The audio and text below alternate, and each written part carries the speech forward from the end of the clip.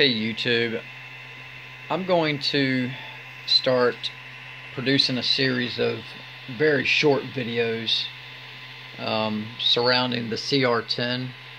I have the original CR-10. It's not the 10S. It's got the older main board. I've put about 400 to 500 hours of printing through this thing, and it hasn't failed me up until now. I recently did a arcade cabinet, very large pieces that took up the entire build volume, not necessarily the entire bed, but I had turned them at an angle and it 350 millimeters high. That project alone took about, I'd say, between 100 and 120 hours. After that project was finished, I decided to go ahead and upgrade to the Micro Swiss all metal, not the 300 degree friendly, but the all metal, no PTFE whatsoever in the throat, and had a few initial prints that were just beautiful. The problem I'm running into now is the reason I'm tearing it down today is the extruder. My extruder motor has not failed, but I think I know why people's extruder motors are failing. To prevent warping, I've found, even with PLA, PETG, that's mainly what I print with, primarily PLA. If you got a small piece in the center and your bed's nice and level, you usually don't have any warping problems. But I've printed, for example, a subwoofer box that it came all the way to this white line. So, it was within a few millimeters of the entire build volume. And the edges had some warping that I was not happy with.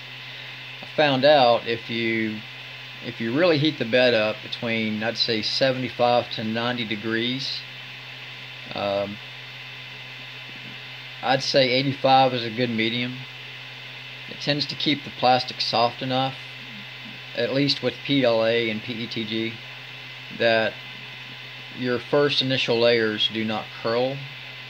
At least they don't for me. I'm using, I don't print directly on the glass. I use, this is very similar to Tack Build, but it's about half the price. And they're pre-cut for the CR-10.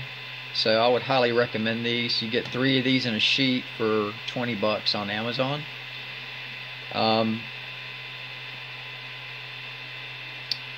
Before I forget, let me get back to the extruder problem. Well, I was kind of leading into that.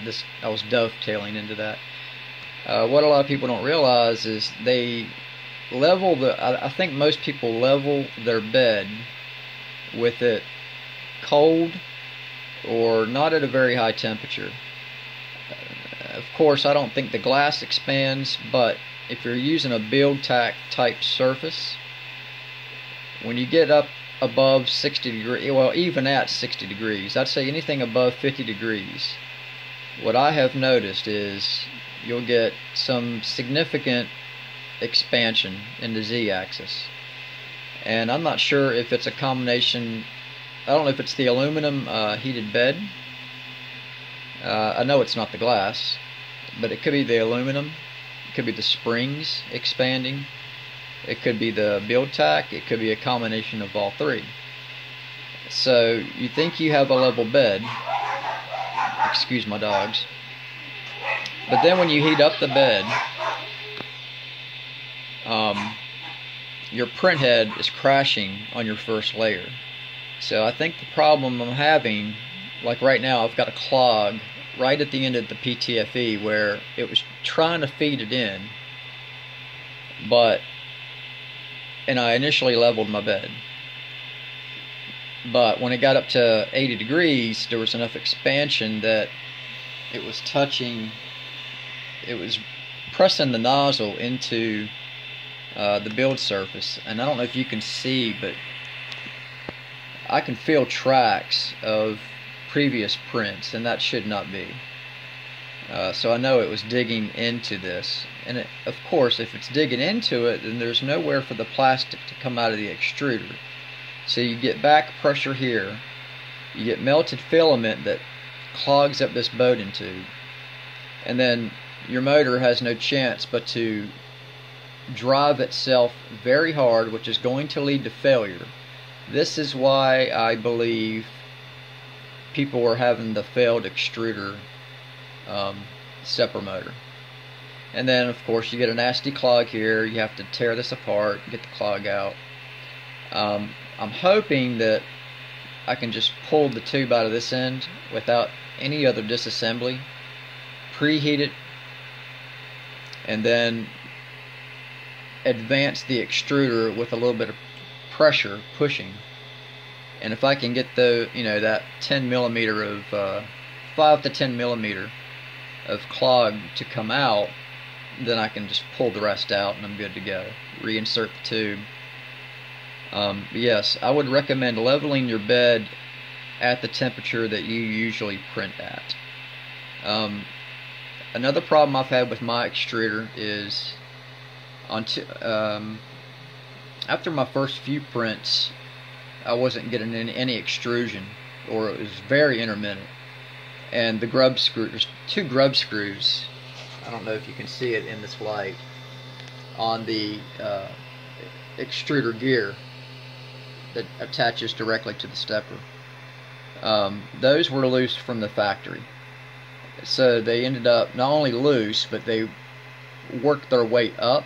Well, the gear worked its way up the shaft, so it really wasn't catching the filament at all. And then when I started noticing my most recent extrusion problems, I noticed that one screw was loose and the other one was tight, but the gears had risen above. The whole gear on the shaft had risen again. So I loosened the grub screws. It should be level with, you've got this you got this roller right here, or this bearing, and then you have the bolt at the top of it. The ungeared part attached to the stepper should be almost pretty much level with the top of that bolt, or I'm sorry, top of that the bolt head. The hex part of the silver bearing should be flush. What I'm trying to say is this should be flush with this, not the gears. If the gears are above the bearing, then you need to loosen the grub screws and adjust it. So I'm going to stop here, and then I'll come back and show some of my other critical upgrades. But in summary, I think that's why there's a lot of stepper motors failing, and then you get the kickback from the back pressure, under extrusion, all those type of problems. Check your gear, make sure your grub screws are tight, make sure your nozzle is not crashing into your bed. And also make sure there's no kinks in the Bowden tube that would, try not to use pliers on this. It's very easily crimped, and any resistance in this tube is going to cause you problems. But I will stop there, and I'd like to come back and show a few more upgrades. I hope that helps some people.